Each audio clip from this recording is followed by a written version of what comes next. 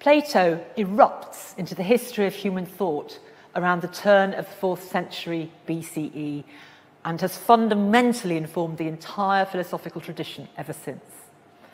He wasn't exactly the first philosopher, but his self-consciousness about what philosophy consists of and what philosophers do means that he's inevitably regarded as the inventor or founder of what we mean by philosophy. Together with his brilliant student Aristotle, he laid the groundwork for the contents and methods of intellectual inquiry into the 3 great questions that underpinned the main branches of ancient philosophy. These are: how should we live? That's ethics and politics. What is being and what lies beyond human experience? That's ontology and metaphysics. And how can we be sure of what we know? That's epistemology. Plato's central conception of the world is that the one that we perceive with our senses is faulty and changeable. But there is another perfect realm where eternal, unchanging entities called forms or ideas reside. And they somehow constitute models or abstractions of the constituents of the world that we can see, hear, touch, and smell. Some of the most important of these forms are those of goodness or justice, beauty, equality, and change.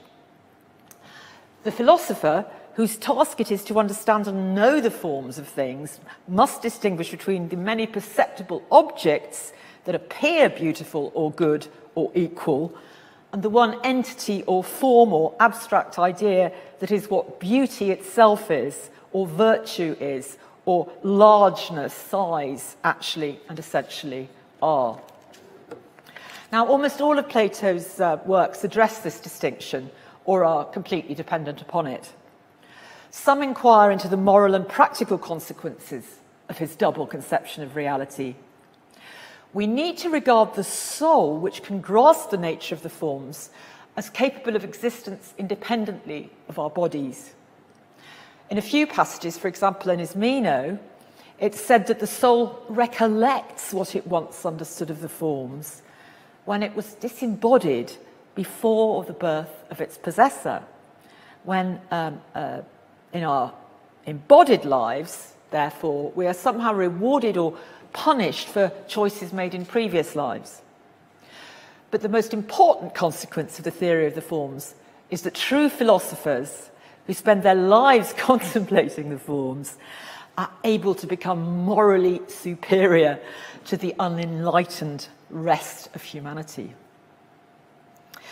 Now, while some of this can sound mystical, the theory of the forms is, if nothing else, a very brave attempt to answer the conundrum which we now explain by the idea that the human brain is somehow hardwired by genetics to be able to operate cognitively in certain ways. For example, in terms of a basic grasp of geometrical concepts, or Noam Chomsky's theory of universal grammar. That is, Plato is the first thinker to have attempted a comprehensive and analytical answer to what philosophers call the problem of universals. Discrete phenomena share identifiable properties, blueness or shortness or beauty, but do those properties have an existence apart from the phenomena in which they're manifested? And if so, what sort of an existence is it? And how do we humans identify and talk about these abstract properties? Plato as writer. Even if we can't accept the theory of forms, we do need to acknowledge that Plato was an experimental, thrilling, and graceful prose writer whose works set the bar on the elegance and vividness of philosophical distance so high that few have ever rivaled him. The dialogue form he uses brings to colourful, delicately characterised and often ironically witty life several important figures in the political and intellectual life of late 5th century Athens. These include the great sophists Protagoras, Hippias and Gorgias.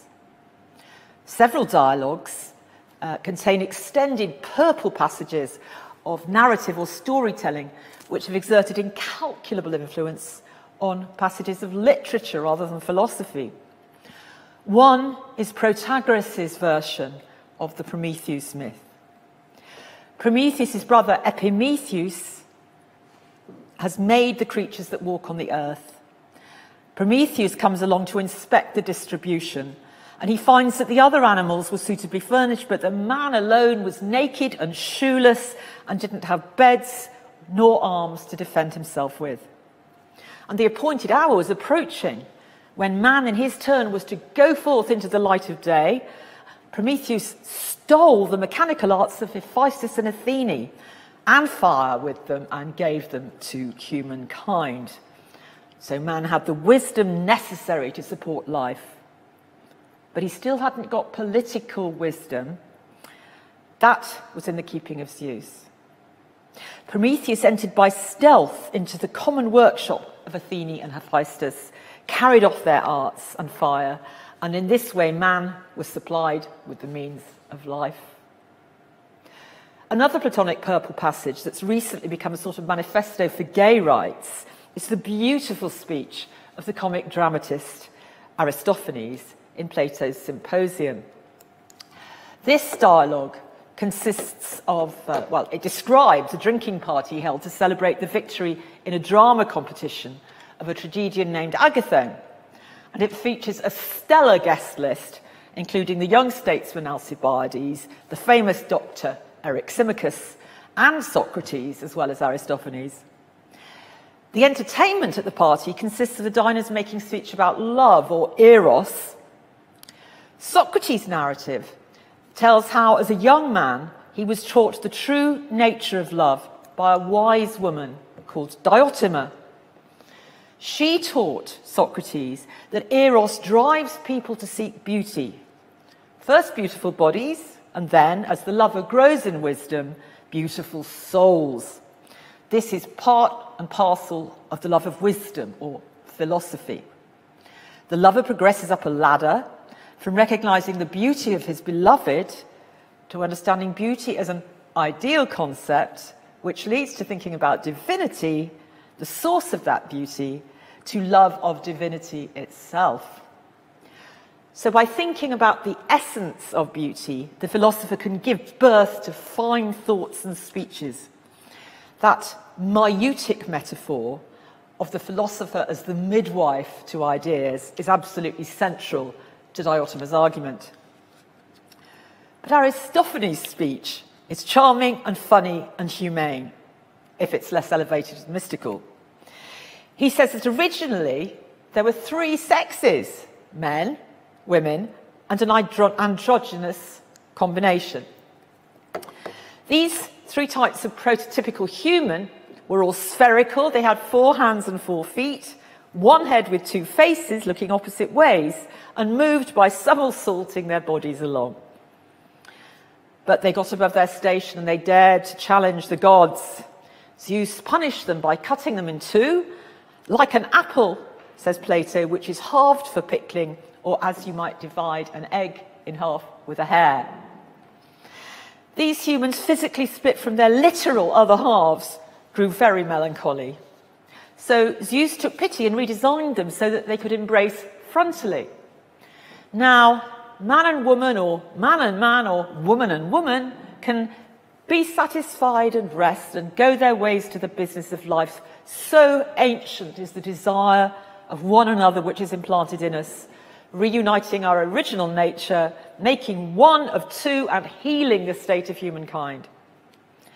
Each of us, when separated, having one side only, like a flat fish, is always looking for his other half.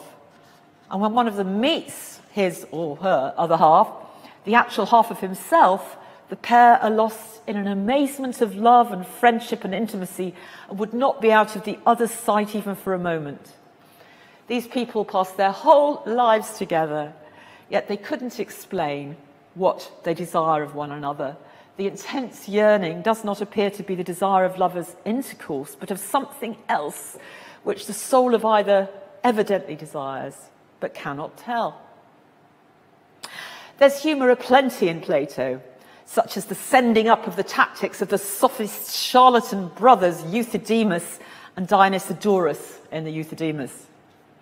In Laches, there's a hilarious description of an embarrassing incident when Stesilaus, who's this celebrated exponent of fighting in armour, got his spear stuck in the rigging of a ship.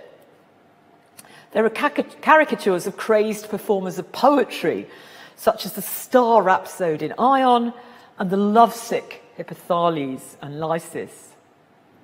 The funniest passage of all, for me, occurs in the most tragic of the dialogues, the Phaedo. The topic under discussion is memory and recollection, but one of Socrates' disciples keeps saying that he's forgotten what stage they've got to in the argument and needs to be reminded. Plato also thought up some of the most beautiful images and descriptions in our cultural canon, such as the setting of the Phaedrus, a gorgeous dialogue on the immortality of the soul. Unusually, it takes place in the countryside. Socrates describes the setting. Here, a fair resting place full of summer sounds and scents. Here is the lofty spreading plane tree, the withy high and clustering in the fullest blossom and the greatest fragrance. The stream which flows beneath the plane tree is deliciously cold to the feet. And judging from the ornaments and images, this must be a spot sacred to the river Achelous and the nymphs. How delightful is the breeze. So very sweet. And there's a sound in the air, shrill and summer-like, which makes answer to the chorus of the cicadas. But the greatest charm of all is this grass, like pillow gently sloping to the head. Later, Socrates tells Phaedrus the myths of the cicadas that they can hear. They will report their conversations to the muses of philosophy. The cicadas are the messengers for the muses. The cicadas are said to have been human beings in an age before the muses. And when the muses came and song appeared, they were ravished with delight. Singing always, never thought of eating or drinking until at last in their forgetfulness they died. And now they live on again as grasshoppers, cicadas. This is the reason which the muses made to them. And they're neither hunger nor thirst, but from the hour of their birth are always singing. When they die, they go and tell the muses in heaven as to who honours them on earth. They win the love of Terpsichore for the dancers, of Erato for the lovers, and they win the love for the philosophers of Calliope, the eldest muse, and of Urania, who is next to her. For these two muses are those chiefly concerned with heaven and thought, divine as well as human, and they have the sweetest utterance. For many reasons, then, says Socrates, we ought always to talk and not to sleep at midday. And both the cicada theme and the lunchtime lecture format are therefore entirely in the tradition of both Plato and Thomas Gresham with his grasshopper. Now, in this lecture, after a look at the biographical evidence and Plato's relationship to earlier thinkers, especially his teacher Socrates, we analyse his masterpiece, The Republic. Their conclusion will then consist of a few words about his Atlantis narratives and influence on the subsequent history of thought. So what about Plato's life and works? Plato was born in the Athenian deme of Kolytos into a rich and distinguished family. His mother included amongst her ancestors the great Athenian lawgiver Solon. His father, Ariston's family, was said to be descended from Codrus, one of the earliest mythical kings of Athens, and through Codrus, from the sea god Poseidon himself. Plato had a sister and two brothers, Glaucus and Adimantus, who both appear in the Republic. His real name wasn't Plato, it was Aristocles, but he was universally known as Plato. This means broad, and some ancient authorities said that he was a boxer or wrestler, and it referred to his broad chest. Others said that he had a wide forehead, or that it referred to his capacious style of writing and wide range of interests. His father died when he was little, his mother remarried, and he also had a younger half-brother called Antiphon, who appears in his Parmenides. Plato was born around the time of the death of Pericles and was in his mid-20s when, at the end of the Peloponnesian War, the beautiful regime of the 30 tyrants was installed. One of the men they killed was Polemarchus, at whose house in Piraeus the Republic is set. And two of the 30 tyrants were Plato's uncles, Critias and Charmides. Plato was either not disgusted by what they did, and or carefully portrayed them in Charmides and Protagoras in their youths, long before they were corrupted by politics. Charmides also appears in Symposium. These authoritarian politicians were both killed in battle by the pro-democracy forces that ousted them. And Plato really dislikes democracy, but in Republic he's even more critical of tyranny. So the question of what he really thought about his dodgy uncles must remain open. After the death of his inspirational teacher Socrates in 399 BCE, Plato probably travelled for a decade, perhaps studying mathematics with the Pythagoreans in Sicily. He probably began writing soon after the death of Socrates, starting with the Apology and going on to Protagoras, Euthyphro and Ion. He founded the Academy at Athens in around 385, made at least one visit to Sicily, where a friend named Dion wanted him to supervise the education of his nephew, Dionysius II. But Plato returned to Athens and continued work at the Academy until his death in his early 80s. He was fortunate to be born into the Athenian intellectual culture, where some of the greatest of the very early philosophers, the sophists Protagoras, Prodicus, Hippias, Gorgias, had been or were about to start teaching. Aristotle says that Plato as a youth was familiar with the doctrines of the pre-Socratics as well, Cratylus and Heraclitus, and his debts to the Pythagoreans have been very well demonstrated. But it was Socrates who had by far the greatest influence on the development of Plato's thought. Because Socrates left no writings of his own, whilst featuring as the star of most of Plato's dialogues, we're left with a problem in distinguishing the thought and methods of the two men. We know there were certain differences. For example, Socrates was interested in natural science, which Plato wasn't interested in. And Socrates, although he did fall foul of the democracy in a way that precipitated his death, seems in his prime to have been a loyal democrat who fought very bravely under the command of the radical democrat Cleon. Plato, on the other hand, had no time for the Athenian democracy at all.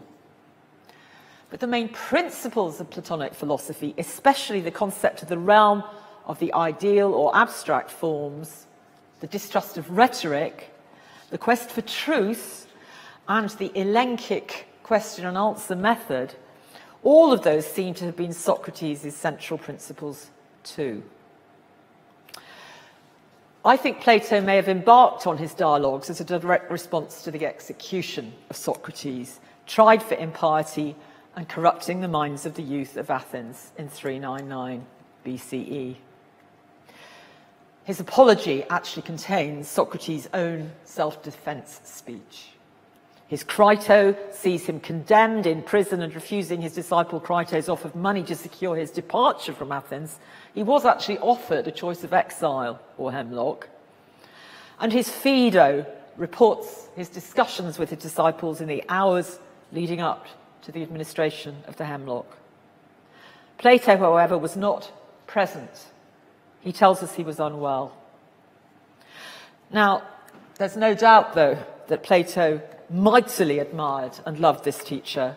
That death must have affected him deeply. 25 dialogues have survived that are believed to be by Plato himself. They're usually placed into 3 chronological periods, early, middle, and late, on various grounds, including stylometry. They're all written in the 4th century BCE, but portray discussions that had ceased with the death of Socrates in 399. They cover a huge range of topics. What is beauty in the Hippias Major?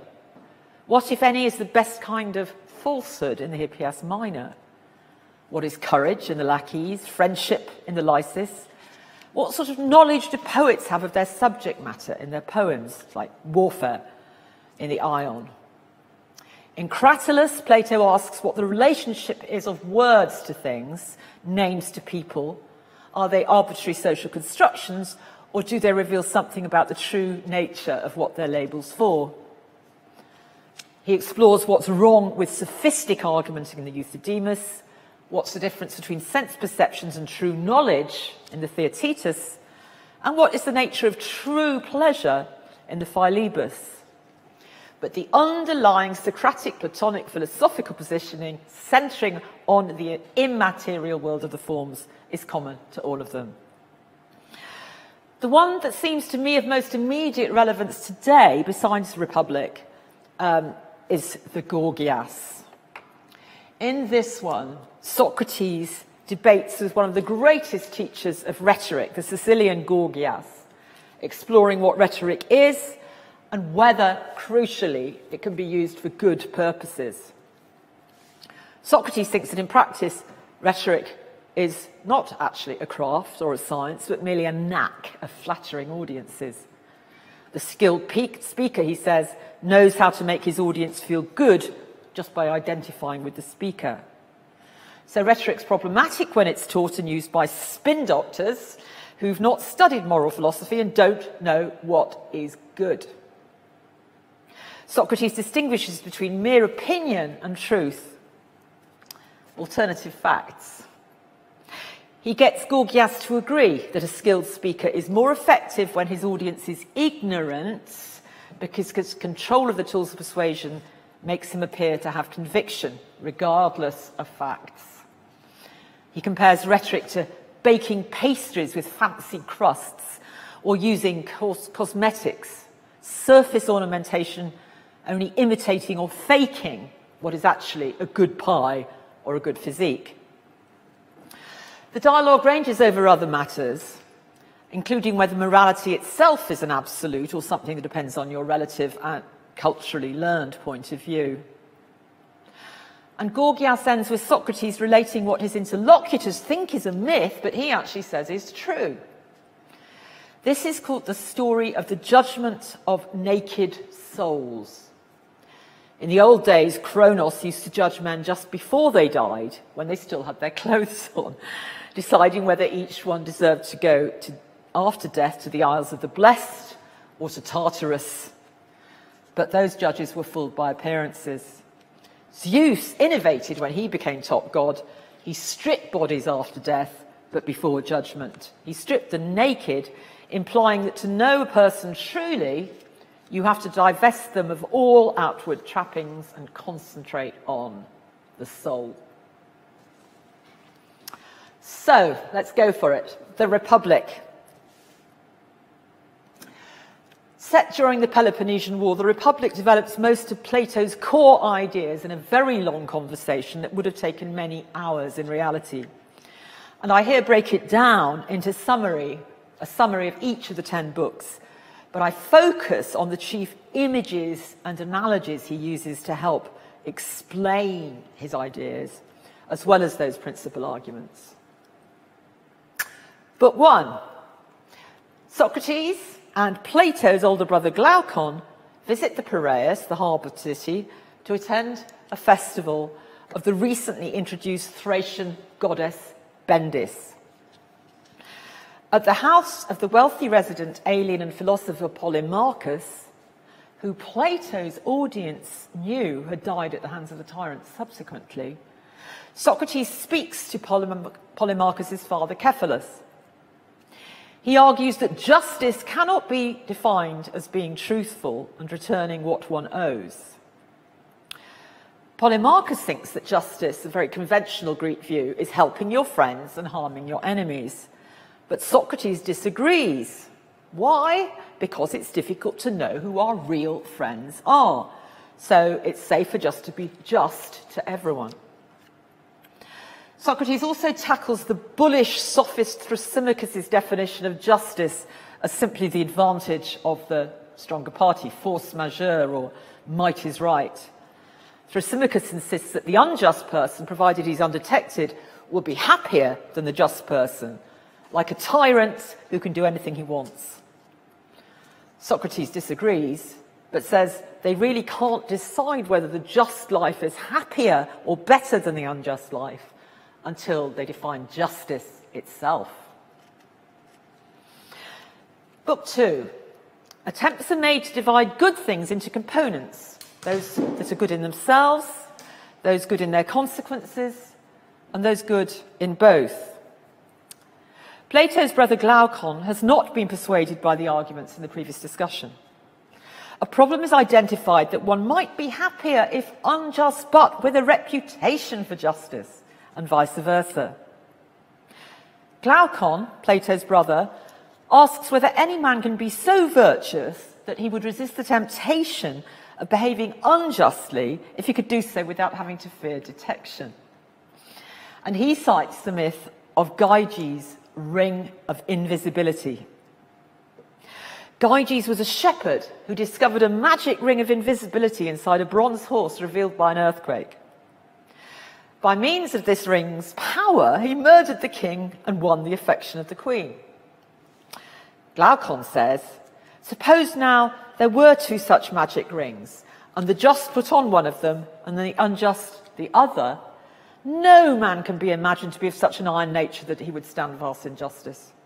No man would keep his hands off what was not his own when he could safely take what he liked out of the market, or go into houses and sleep with anyone at pleasure, or kill or release from prison whom he would, and at all respects be like a god amongst men.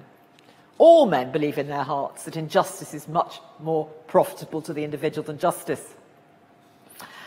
Socrates proposes that a way out of this philosophical quagmire of justice and its relationship to happiness would be this: to identify justice in the city first, and then, and only then, proceed by analogy to the individual.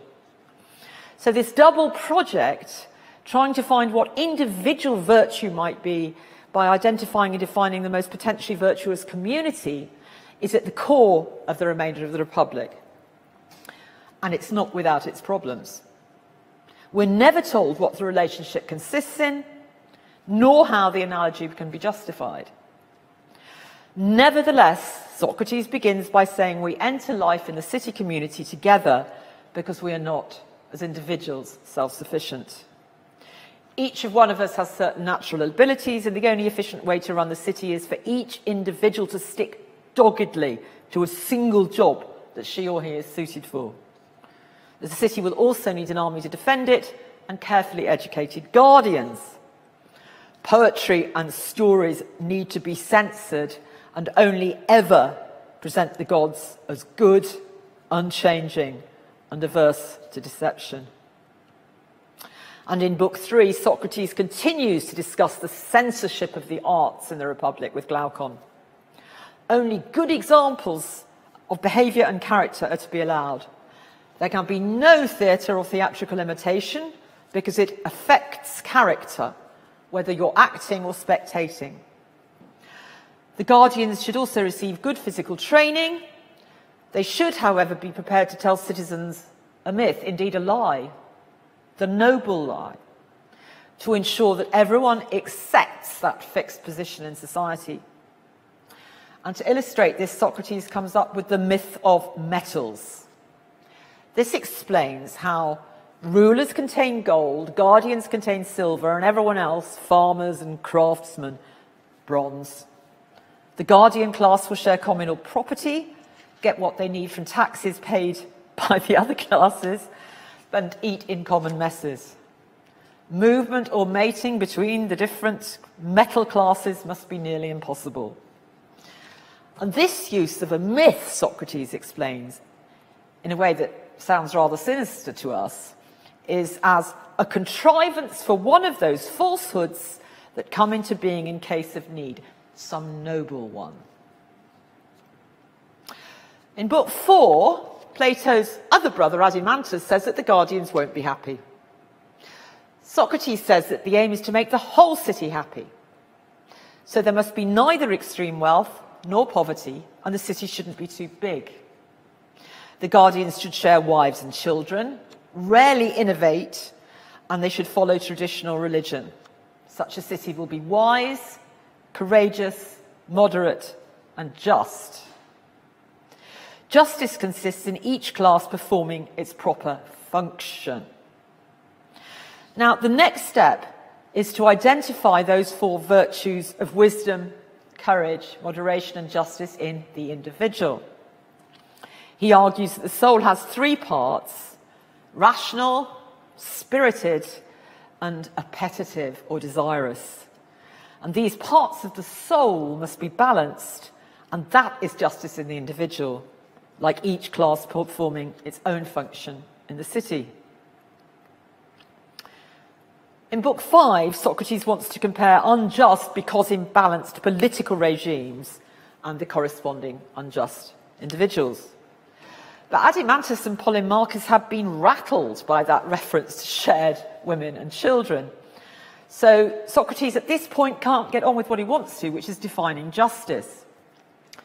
He suggests, rather outrageously to ancient Greek men, that guardian women have the same job as guardian men. The best guardian men are to have sex with the best guardian women and make the best possible guardian babies. The best marriages will be determined by lot, but the best guardian men can sleep with as many women as they like. Children are to be reared far away from their parents. The parents won't know who their own biological children are. Socrates also gives instructions on how these best people will be trained for war. And then he gets back to justice. The rulers must be philosophers. Philosophers are the only ones who can identify unified principles or abstract forms behind multiplicities of appearances and truly know them rather than just have opinions about them. In Book 6, Socrates continues that philosophers should be the rulers, regardless of their being wholly unelected, because they hate falsehood, are courageous, moderate, quick learners, have good memories, and are pleasant people. Adimantus objects at this point that real life philosophers he knows are either useless or bad people. And here Socrates responds with the analogy of the ship of state. Allegations of uselessness aimed at philosophers are false. He compares the general population to a strong but short-sighted shipping owner, we are in the Piraeus, ignorant of maritime affairs. The constantly quarrelsome sailors are the demagogues and politicians. The navigator is the philosopher. The sailors imagine they can captain the ship, and each one tries to get the ship owner to give him the command. They even chain up the navigator, drug him, and deride him as a useless stargazer, even though he's the only one who can steer the ship aright. So-called philosophers can be bad because they're corrupted by a bad education, as the sophists were. But true philosophers would avoid corruption by leading a quiet life. Philosophers must do nothing but philosophy. But this ideal city can only come into being if it's to be begun again entirely anew. Philosophers must study the form of the good. And we're at the real kernel of the Republic now. Socrates attempts to explain what the form of the good is through, firstly, the analogy of the sun.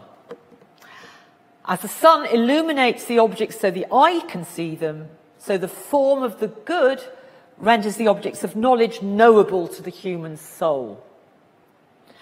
As the sun provides things with their ability to grow and be nourished, the form of the good provides the objects of knowledge with their being, even though itself is higher than being. Next, Socrates offers the second analogy, the divided line.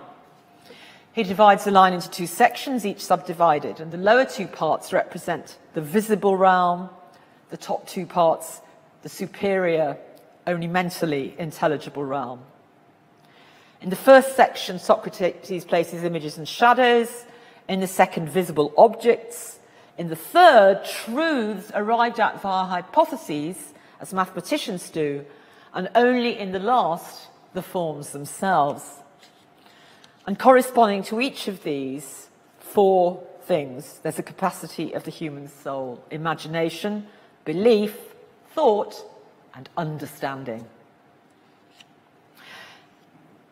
In Book 7, then, Socrates illustrates how the philosophers will learn this true understanding with the analogy of the cave. Socrates asks Glaucon to imagine a group of men living in an underground cave approached by a long passageway leading to the sunshine. The men have been chained there from infancy with their necks bound so they can only see in front of them. A fire burns behind and above them, and between the men and the fire, a wall resembling a screen is set up, resembling the screen that's set up by puppet masters. Other people carry objects which show above the wall statues and model animals. The prisoners naturally infer that the shadows of these objects cast upon the back wall of the cave, which they must face, are the only realities. But Socrates argues that if one of them was set free and led towards the fire and then towards the sunlight, he would eventually accept the sun is the real cause of everything in the visible world and the shadows in the cave were not real at all. The philosopher kings of the Republic, who would be thus enlightened, will at first study poetry, music, and PE, like the other guardians, then maths, geometry, astronomy, harmonics, dialectic, which will allow them to understand the forms and the form of the good. Then they're to undergo no fewer than 15 years of practical political education. Since we need to make this city, this ideal city from scratch, Socrates rather outrageously says the best thing would be to expel everyone over the age of 10 from an existing city. In Book 8, Glaucon remembers that Socrates was about to describe the 4 types of unjust regime along with their corresponding unjust individuals. Socrates says that people must stay in their classes or there will be class conflict. There needs to be aristocracy or rule by the best, meaning not the hereditary nobility, but the best qualified and trained, that is the philosopher guardians. The soul has 3 parts: rationality, spiritedness, and desire or appetitiveness. But rationality must be in charge. This corresponds, must be in charge. Reason has got to be the charioteer in the Phaedrus that drives the chariot of the soul. Now, the first of the deviant regimes, other than this aristocracy of the philosopher kings, is timocracy, which emphasizes pursuit of time, honor, and success rather than wisdom or justice. And that corresponds with there being too much spiritedness in an individual. The next regime, which is deviant, is oligarchy, which pursues money. And the oligarchic individual has too much of the desiring, appetitive part of the soul as well as spiritedness. The third deviant regime is democracy, which arises because desire dominates. The democratic individual has neither shame nor self-discipline. And the fourth deviant regime is tyranny. Tyrants take democratic freedom and desires to an extreme. So we're getting towards the argument's climax now in Book 9. The tyrannical individual is mad with appetites and lust and will do anything to slake them. He's enslaved to his passions and therefore miserable, fearful, incapable of trust and friendship.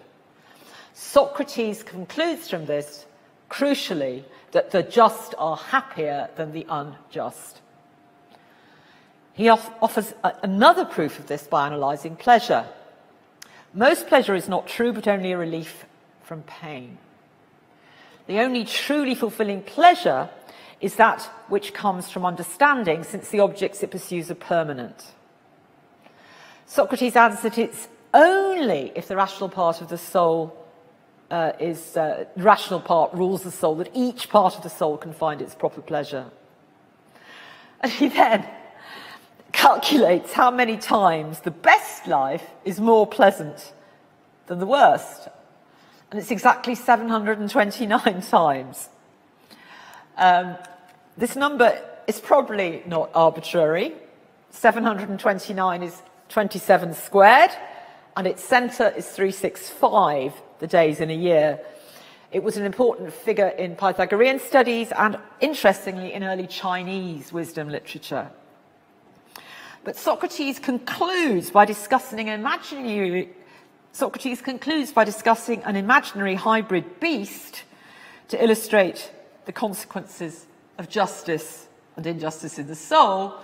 The just man who controls his inner lion and his many-headed hydra, so all the spirited parts and the appetitive parts, would be 729 times happier than the man who lets them rampage. In Book 10, Socrates claims that his earlier rejection of imitative poetry, that's theatre and epic poetry, from the just city is now vindicated. And he distinguishes several levels of imitation through the example of a bed. There is the form of the bed, which is good. There's a picture of a bed, which is false. And there's just a bed, not a photograph that's here, but literally imagine a bed. And in fact, that's false too. Only the form of bedness is true. Poets and painters, he says, produce imitations without knowledge of the true nature of bedness. He uses a comparison with optical illusions to argue that imitative poetry causes the parts of the soul to be at war with each other, and it leads to injustice. The just city should not allow poetry in it, but only poetry that praises the gods and good humans. Imitative poetry prevents the immortal soul from gaining its greatest reward. We know the soul is immortal because that things are destroyed by their own evil, as the body is destroyed by its own evil, which is disease. The soul's evils are ignorance, injustice, and other vices, but they don't destroy the soul. So the soul, he says, must be immortal. We just can't understand it if we only discuss it in relation to the body. And finally, at the end of the Republic, Socrates describes the rewards of justice to Glaucon. The gods love the just and hate the unjust. Good things come to those whom the gods love. Socrates lists various rewards for the just and punishments for the unjust in this life.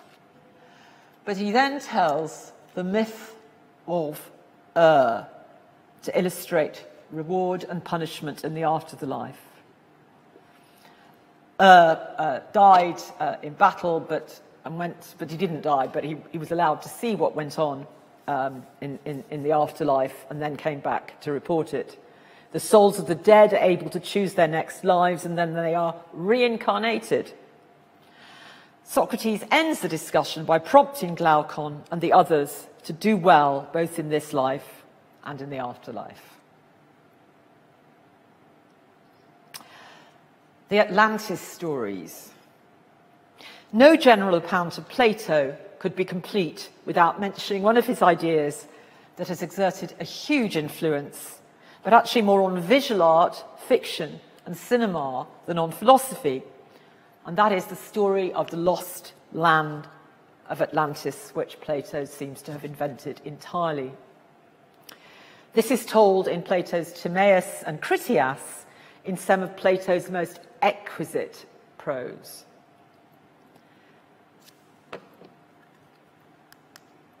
A priest addressing the wise Athenian Solon speaks to him of a mighty sea power based in a visually dazzling kingdom sacred to Poseidon, which, unprovoked, made an expedition against the whole of Europe and Asia. This power came forth out of the Atlantic Ocean, for in those days the Atlantic was navigable. There was an island situated in front of the straits, which are by you called the Pillars of Hercules. The island was larger than Libya and Asia put together. And in this island of Atlantis, there was a great and wonderful empire which had rule over the whole island and several others, and over parts of the continent. And furthermore, the men of Atlantis had objected the parts of Libya within the columns of Hercules as far as Egypt, and Europe as far as Tyrrhenia, which is basically Croatia. This vast sea power of Atlantis attacked the Greeks, but they fought her off, led by the brave Athenians. But afterwards, there occurred violent earthquakes and floods. The island of Atlantis, in like manner, disappeared into the depths of the sea. Now, although Plato probably dreamed up Atlantis as an entirely fictional metaphor for the Athenian democratic naval empire, which he would have liked to be superseded by a non-naval city-state ruled by philosophers rather than working-class oarsmen, nevertheless, marine archaeologists want it to be true, and their search for this lost submarine kingdom has never ended. The Dogger Bank has been one of the projected Atlantises. Atlantis has also featured in movies ever since the silent era. It's familiar to any child with access to the Disney Channel. And through, interestingly, Gollum's ring of invisibility in Lord of the Rings, they're also accessing Plato's Republic through Plato's great admirer, J.R.R. Tolkien. Plato's afterlife. When Plato died, the academicians selected Speusippus, his nephew, to lead the school rather than the brilliant Aristotle. And the academy continued to exert an enormous influence over the remainder of classical antiquity. It continued in operation for centuries, although another centre for activities evolved at Alexandria. It's very beautifully portrayed, the life of the academy, in this mosaic from Pompeii. It did enter the cause of paganism against Christianity with the Neoplatonism of Ammonius and Plotinus, but actually most early Christian philosophers, and St. Augustine, importantly, were Platonists too. And they found Plato's ideas of a higher realm of abstractions, the immortality of the soul, and the primacy of virtue very compatible with Christianity. And that Neoplatonism was revived in the Italian Renaissance and exerted sustained interest thereafter. Jonathan Swift was an admirer of Plato. He owned 2 editions of his works and chose the head of Socrates as the image on his personal seal. The Republic is central to Swift's political philosophy and use of allegory. And although Socratic ideas permeate Swift's work, especially when he's puncturing pompous Christian dogma, it's in book 4-8 of Gulliver's Travels, 1726, that the influence of Platonic epistemology is best revealed. It's difficult for the Houyhnhnm master, a commonsensical equine spokesman of Socratic belief in the distinction between true knowledge and opinion, it's difficult for him to comprehend the meaning of the word opinion, or how a point could even be disputable, because reason, he says, has taught us to affirm or deny only when we're certain, and beyond our knowledge we never do either. There are no alternative facts. And nearly 2 centuries later, an Irish admirer of Plato and Swift, called Robert Noonan, wrote a satire dissecting the false opinions about reality which allowed the oppressive British class system to perpetuate itself. The central trope of the famous novel, The Ragged Trousers Philanthropists, published posthumously in 1914 under the pseudonym Robert Tressel, is the Platonic allegory of the cave. The novel narrates a dark, cold winter in the lives of Edwardian workmen renovating a mansion near Hastings known as the Cave, and their oppression by capitalist overlords.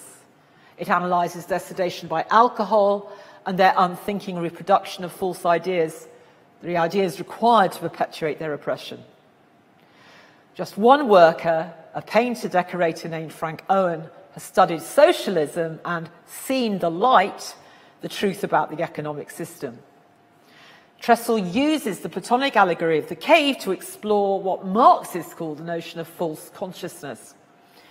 He exposes how people living under an oppressive class system accept the ideology used to maintain it, which is in reality as false as the shadows the Platonic prisoners think are existent objects in the cave. But Karl Popper would have taken issue with this positive socialist use of Platonic epistemology in Tressel's novel. In his rightly famous book, The Open Society and Its Enemies, The Spell of Plato, 1945, Popper linked Plato's Republic to the worst aspects of fascist and communist one-party states. He wrote, "The utopian attempt to realize an ideal state using a blueprint of society as a whole is one which demands a strong, centralized rule of a few, and which is therefore likely to lead to dictatorship." For Plato, it's nothing if not controversial. Nietzsche loathed him, writing in The Twilight of the Idols, 1889, "For heaven's sake, do not throw Plato at me. I am a complete skeptic about Plato. Plato is boring. In the end, my mistrust of Plato goes deep. He represents such an aberration from all the basic instincts of the Hellene. He's so moralistic, so pre-existently Christian." One more recent writer who wrestled with Plato's ideas rather more positively all her life was Iris Murdoch. In The Fire and the Sun, 1977, she argued against Plato's denunciation of the arts in the Republic. But in her novels, especially The Black Prince, 1973, she shows a consistent fascination with Platonic ethics and models of virtue. I have sympathies with all these views. I am myself more inclined towards Aristotle's appreciation and analysis of perceptible reality, a philosophical attitude which we'll be examining in the next lecture in this series. I'm more inclined towards that than to Platonic idealism. I appreciate the cynic Diogenes' statement that although he can see the cups on the table, he can't see Platonic cupness. I'm often exasperated by the manner in which the arguments of the dialogues proceed. I find myself as stumped as Socrates' interlocutors when he announces the ideal republic would require getting rid of everyone over the age of 10, while virtually banning any movement between classes and ancestral occupations. He adduces no arguments to show why justice in the state can illuminate it in an individual, nor does he prove the immortality of the soul. I'm annoyed when he uses a blatant fiction despite banning poetry and art himself from the Republic, or when he's rude about the oarsmen of Athens, who, by being the majority of its citizens under the historical democracy, were the executive power in the first great democratic constitution in history. Yet, I suspect Plato wants to elicit those reactions in order to make me work so that I can properly, systematically, analytically, and philosophically justify holding a different position. Part of his genius lies in this spiky, interrogatory relationship with his reader. Plato trains you in argumentation regardless of whether you agree with Socrates' views. So ultimately, I can't help agreeing with this famous conclusion drawn by the philosopher Alfred North Whitehead in 1929 in his book, Process and Reality. The safest general characterization of the European philosophical tradition is it consists of a series of footnotes to Plato. I do not mean the systematic scheme of thought which scholars have doubtfully extracted from his writings. I allude to the wealth of general ideas scattered through them. His personal endowments, his wide opportunities for experience at a great period of civilization, his inheritance of an intellectual tradition not yet stiffened by excessive systematization, these have made his writing an inexhaustible mine of suggestion. Thank you.